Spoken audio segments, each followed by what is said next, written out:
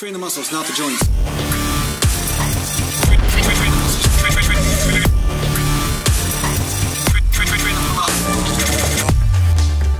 So welcome back to Natural Gland Bodybuilding, and today I'm going to talk about whether you should shoulder press all the way up or whether you should do partial ranges. Now, I'm going to speak about two different scenarios, and I'm talking about the standing overhead press because it has come to my attention the benefits of both, and I have always known the benefits of both, but I just want to make sure that you know the benefits of both because sometimes I don't speak about this. So a lot of times when you see me do overhead presses, you'll see me doing a partial range where I am coming to my chin and then moving up to here and then coming back down again. Now, the reason why I do this is because I'm trying to make sure that my front delt hits failure first and foremost, not my neck or my traps or even my rotator cuff muscles. Now, obviously, you probably know what I'm going to say next. If you extend all the way up and then allow the shoulder girdle to come back, now don't lock your elbows, of course, I never say that, but you allow the shoulders to come back, you will be working some of the rotator cuff muscles as well as the traps.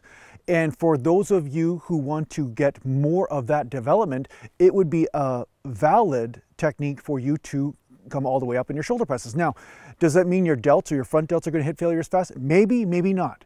Experiment with both ways and see. But the reason why I don't extend all the way up is because I notice that my neck starts to get kinked and also starts to get fatigued long before my shoulders do. Now, could this be because I have a dislocating shoulder and because of the instability of the shoulder, the neck is trying to stabilize? Yes, absolutely. So if you have labral tears in your shoulder from some sort of football injury or whatever, you will notice that by extending all the way up, you may start to bring in more neck than the average person who has a labrum that's all, healthy, right? That's all in one piece, right?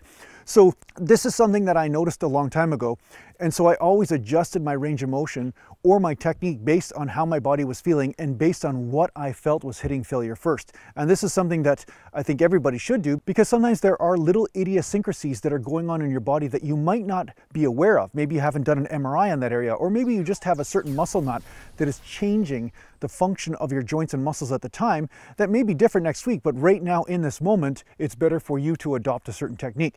So this is why I believe in being in the moment with your training, not just overlaying the technique that is supposed to work based on the latest encyclopedia sort of entry you've read or something on Wikipedia or whatever, right? So that's what I mean. If you do want to hit a little bit more rotator cuff and more trap, then extend up above the head. Just make sure that you don't come back too far, obviously, and keeping a slight arch or neutral position in the lower back is good. Sometimes people round their back when they do the shoulder press, and if you have any sort of lower back issue, that will irritate the lower back quite a bit. As much as some guys are saying squeeze the bum cheeks and then round under, don't do that. Just don't do it. It's not good for the lower back. I've done extensive experiments with this a long time ago, and trust me, it doesn't work out so well. So now really my point is an exercise can work much differently depending on how you do it. So a lot of times people are saying, I got to do every exercise under the sun. Well, you could do different variations of the same exercise and hit different parts, hit different failure levels in different muscle groups. And maybe if you want to make sure that those traps get a workout, you extend all the way up. And then when you want to make sure that your delts hit failure, then you do a set or two of partial ranges in order to finish it off. So there's lots of different ways you can play with this. But yeah, I've seen lots of bodybuilders over the years do this. They'll do a certain exercise a certain way, and then when they want to pump out some reps and hit failure in a certain muscle group they think is lagging behind, then they'll do that at the end of their workout. So you are like a fine painter with different paints. Try them out. So I hope this helps you out in your training. Thanks a lot for watching. If you need to get a hold of me, just go to naturalglandbodybuilding.com, and thanks to the patient supporters, and take care for now. Mountain. Where did I put that guy? Totally off topic, just asking for a friend. But how long do you think it takes for a body to decompose? A friend wants to know. It's not me, but.